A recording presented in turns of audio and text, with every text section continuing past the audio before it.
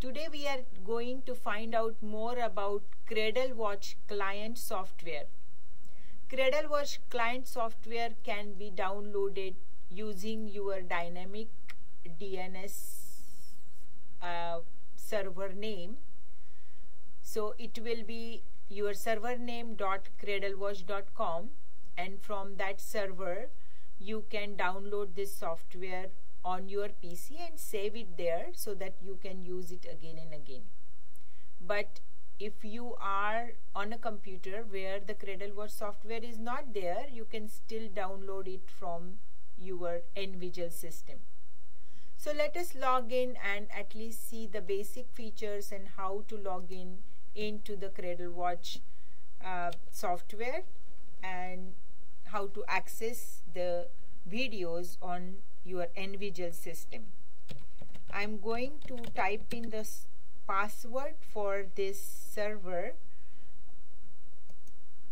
and as you notice that this connection over the internet via the client on my machine, on my notebook, to the server has gone through virtual private network, which is encrypted and secure.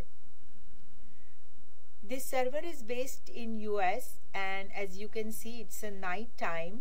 One of the offices does not have any motion and lights on, so you will see this window black.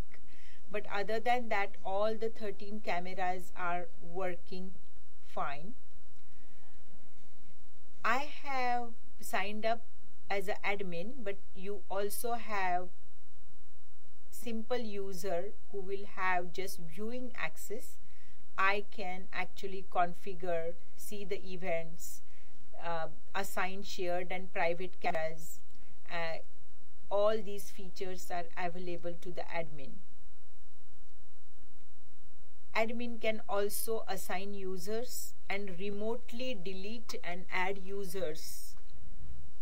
CradleWatch software is same and has all the same features remotely. That is a unique feature of CradleWatch software.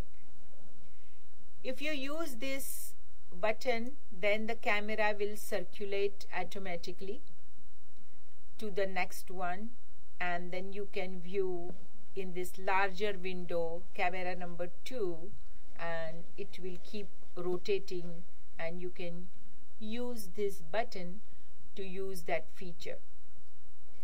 Also, you can, if you are set up correctly, you can talk to the server as a walkie-talkie, and it's a great feature to have. Remotely you can talk where the server is.